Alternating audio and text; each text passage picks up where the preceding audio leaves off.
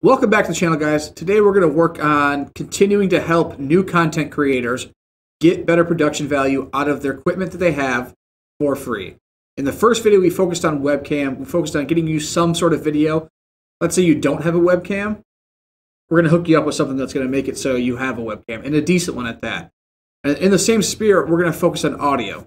So if you're in a situation where you just have a basic Turtle Beach headset, or you have some cheap little USB mic that you got for 20 bucks or 30 bucks on Amazon, we're going to help you take that to the next level, make it sound better for free.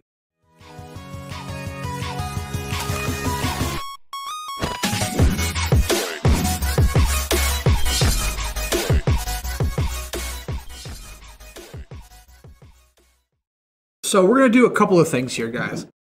So firstly, we're going to download some plugins, and we're going to do some Windows adjustments. So a really important thing I found, because just like all my other videos, I just do a ton of research. I go through, I watch tons of content from other creators. I figure out what everyone else is doing to kind of make this work. This information is out there. I'm not like creating this stuff from scratch. But the idea behind the channel is I'm a brand new content creator along with you guys. Or you may be more experienced than me, but you're just kind of looking at some of the stuff to help improve your stream or your recordings, whatever it might be. I'm going around, I'm finding the information, I'm applying it, and I'm seeing how useful it is. I'm seeing if it really adds value to the production of our content. So I cruised around through multiple different videos. I probably spent, again, it seems like every section of it, I spent about 2 hours or so watching videos alone. And then I spent another, I don't know, forever, couple of hours at least, tweaking the settings, trying it myself, seeing if it actually works, seeing if I see a noticeable improvement, if it adds the value that we're looking for. At the budget we're looking at, which is free or near free. My plan is for at least each of these different programs we go through that we're going to spend at most like 50 bucks to increase the overall production of that quality of whatever that section is. So we started with the cam. That was free. That was awesome. We're on to mic. We're going to do this one for free too. The caveat is you have some sort of mic already, whether it's a headset mic, your own standalone USB mic, something along those lines. But we're going to apply a couple of really cool things into our recording software. So whether it's OBS or XSplit or whatever, we're going to use OBS because that's the most common by far. And we're going to apply some plugins. So firstly, we're going to go over to a website, a specific website, and we're going to download that content. And we're going to use that to make our stream sound so much better. What we're going to do is we're going to jump over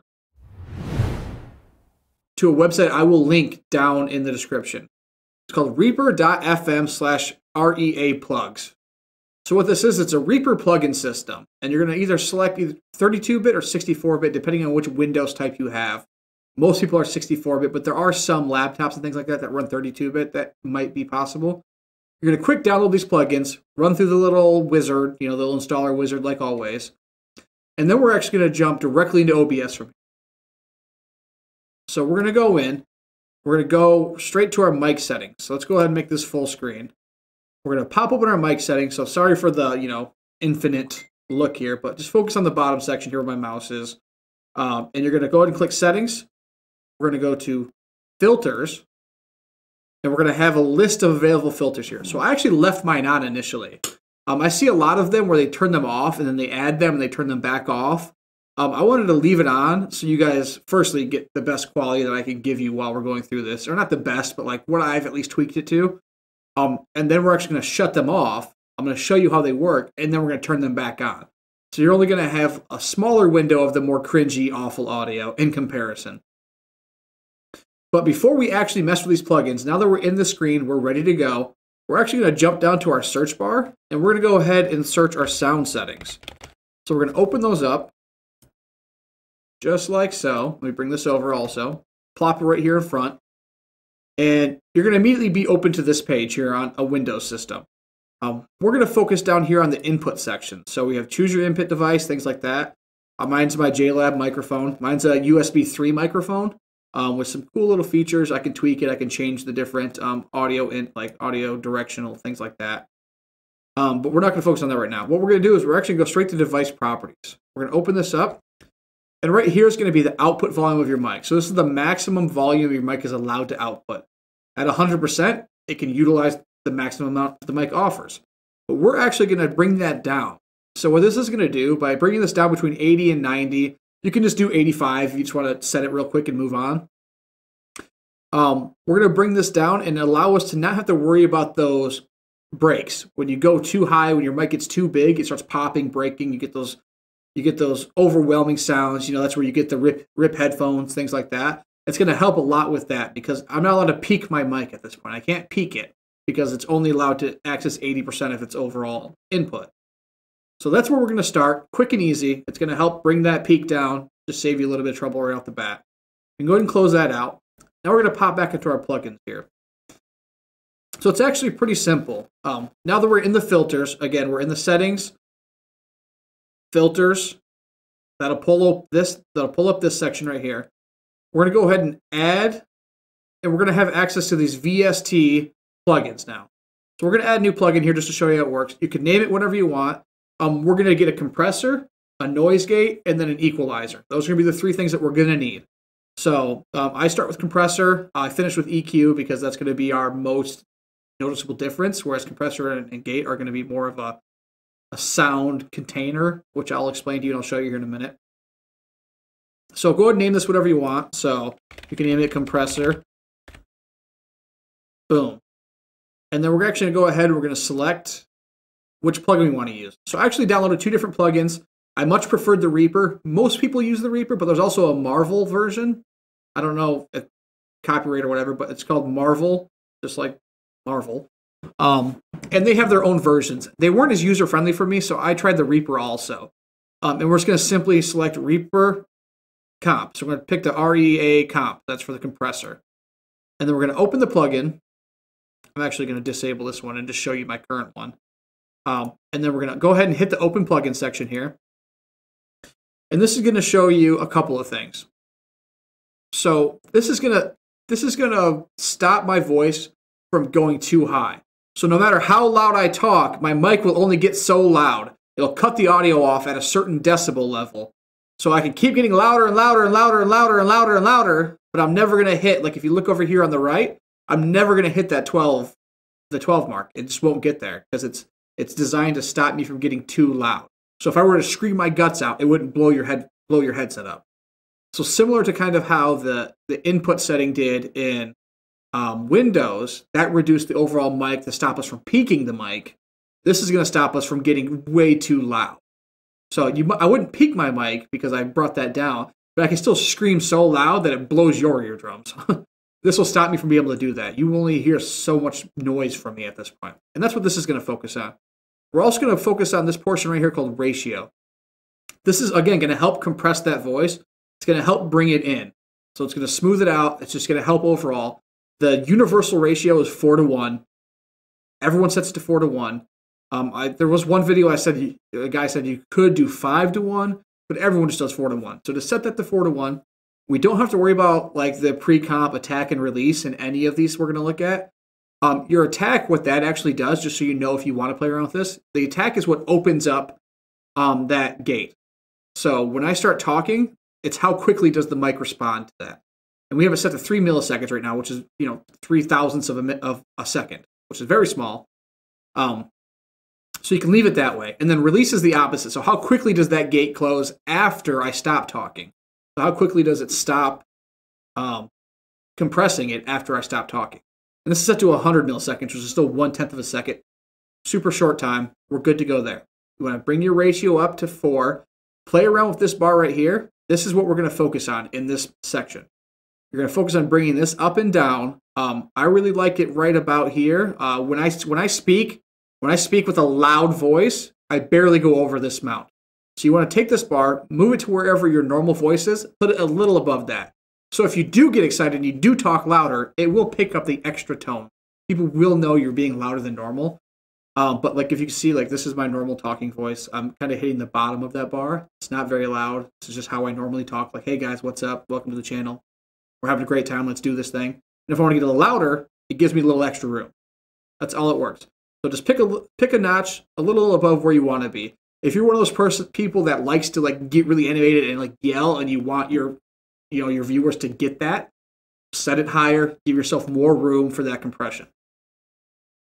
That's simple. That's all we need to do for compression there. Next, we're going to focus on gate. So we're going to go ahead and open this plug. We're going to set up another one. Boom. VST plugin. We're going to name this one gate. You can name it noise gate if you want, but that's what it is. But we're going to call it gate. Oh, well, I can't because it's already set up. We're going to call it gate 1. We'll do it that way. We're going to shut it off because we don't need it. And then we're going to go ahead and open that up. Select what we're going to focus on here.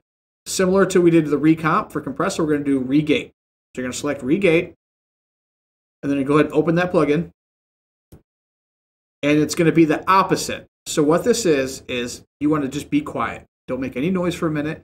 And you're going to focus on where that ambient sound works. All the sound that comes in around you, basic audio, and you want to keep that below the bar. So I'm going to be really quiet and just kind of show you here. You'll see the ambient sound and you'll see where the bar falls.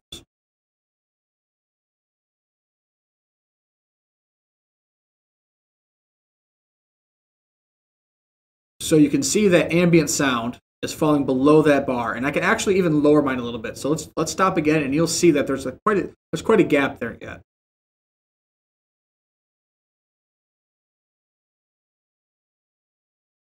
So the actual reason I did that is for keystrokes. So when I stroke a key here, you'll see that that bar will jump up. So I left a little bit more to help with that.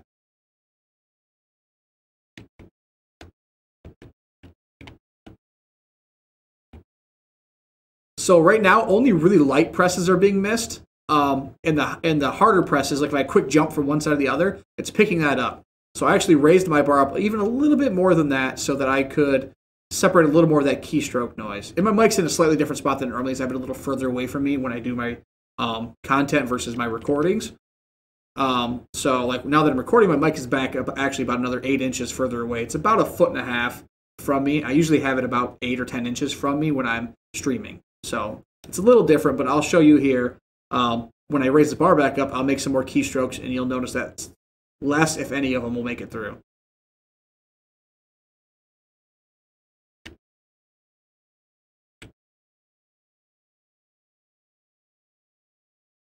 See, I made like 13 keystrokes. Only 2 of them made it through, and that's because I did a quick jump to the other one.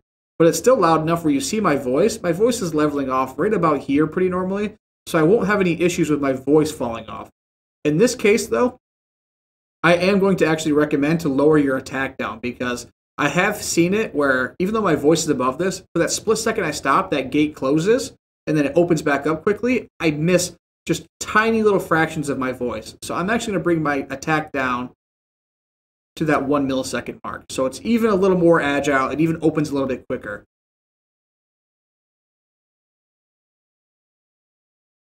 And that's about it. So you'll adjust this up and down. Mine works really well at 35.9. I could probably make it 36 even if I wanted, but in this case, we don't need to be super precise. We just need to make it so it's high enough that the low sounds, the hummings, when your vent turns on in your bedroom, so it's blowing air, or when you're keystroking, things like that, those things are missed or mostly missed, so that when you're not talking, you have this nice empty sound. So that's the goal here with the gate.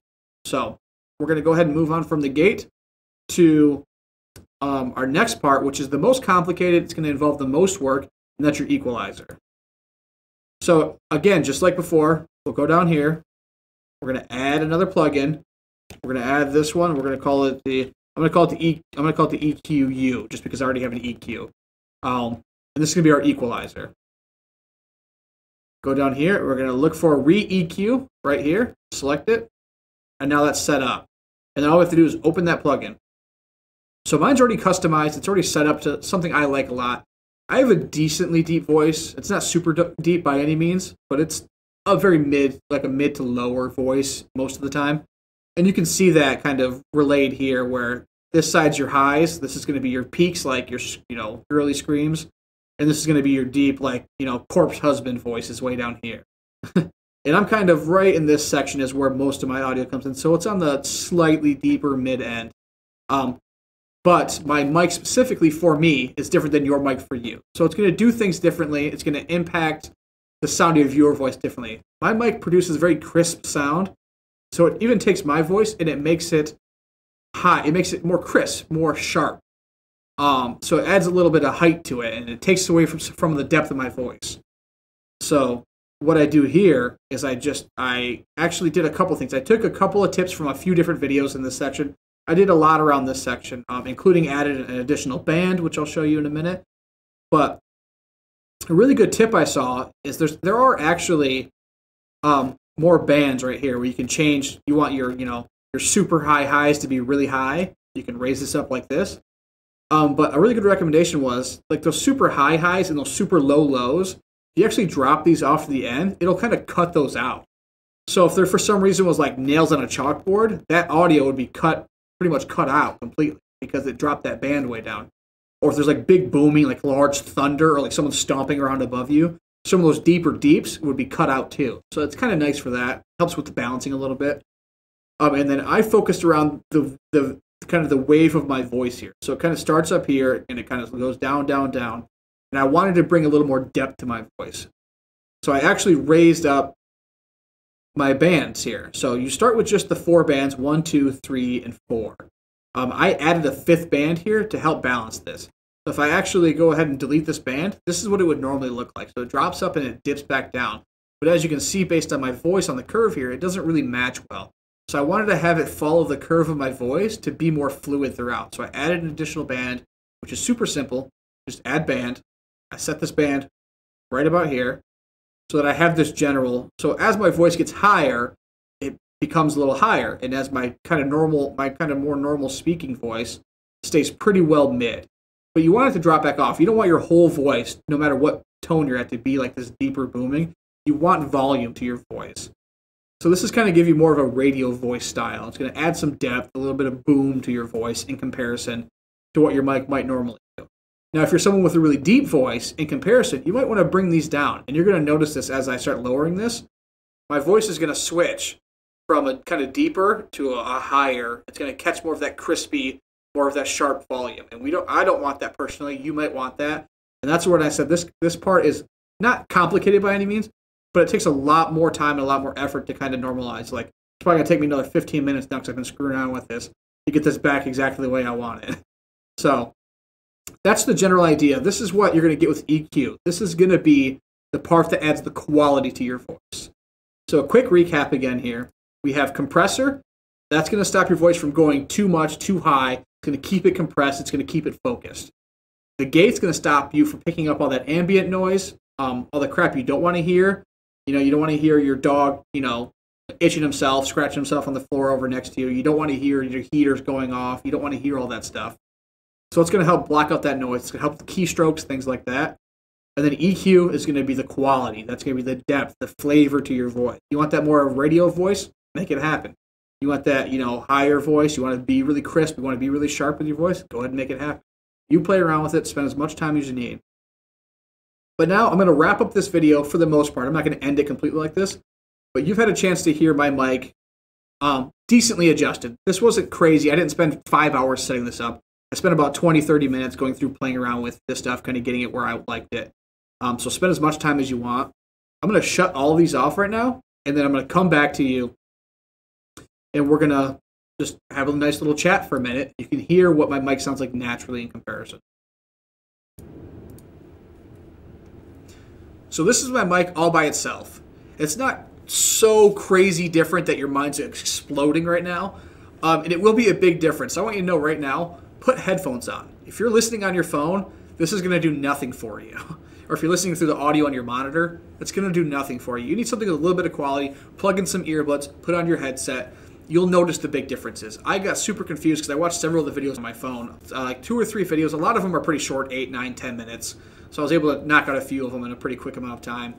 But I'm like, I don't really get it. So then I eventually I have some Samsung buds. So I actually put my buds in, and I turned around. I was like, oh, okay, this makes a lot more sense because the quality of the audio your phone outputs may not be bad, but it doesn't have a lot of depth, doesn't have a lot of volume, and that's what we're looking for. So plug some headphones in, put on your headset, and then watch this video. If you need to start it over, start it over. But this is what you're getting from nothing. This is just a stock mic. This mic did cost me like 85 bucks. No, I think I paid like 90 bucks for it. It's usually 100 bucks. I got a little bit off. I bought it at Best Buy actually. So it's a JLabs mic. They have a new lineup of mics. they've been in the audio game for a long time, but this is their first like real step into audio input. It's usually audio output, like JLab's headphones, things like that. They have a $50, $100, and $150 version, so there's kind of something for each budget there. So definitely take a look. Go to your local Best Buy. I like it quite a bit. Again, it has multi-functions. I can change the audio range. I can change the gain on it. I can mute it just by pushing a button. It's got some cool features. I definitely recommend it. I have the $100 version. So this is what you're getting normal. And actually, if I'm really quiet, I have a vent going, so you might even be able to hear the ambient sound. So I'm going to stop for a second. You might not because it's not super loud, but we'll see. So you're actually picking up some ambient room noise, and that's not the best thing in the world. You don't want that. So we're actually going to go ahead and switch back to the normal now, and you're going to get my enhanced, better version in comparison. So now I'm back. This is a lot more similar to what I like. This is a lot more similar to what I'm interested in. If you want to go back, you can jump back 30 seconds, watch it back up. You can kind of mix and match and see the difference. It's going to add a lot of flavor to your mic. It's going to add a lot of, again, quality to the production that we're making. We're focused on taking a brand new YouTube channel with nothing to something. We're going to focus a lot on the production value. Your content is your content. I've kind of made this part of my content. It's going to end up being just like a mini series in the creation of my channel. Once I'm pretty happy with kind of where everything's at, obviously I'm not going to focus on this stuff too much. But again, we're chronicling kind of the creation of a new YouTube channel. How easy is it to find the content? How effective is the content at helping us build our channel with little to nothing, or almost nothing? In the next video, we're going to focus on lighting. I did spend a little bit of money, very small, and I mean little. I think I spent like 30 bucks to do some lighting, and I want you guys to stick around to check that one out with the next one. I think it's going to be really cool. I really liked it. It was fun making, kind of setting some stuff up, watching a lot of content around those. I spent tons of time on watching videos for that one. So I'll catch you guys in the next one where we're going to focus on lighting.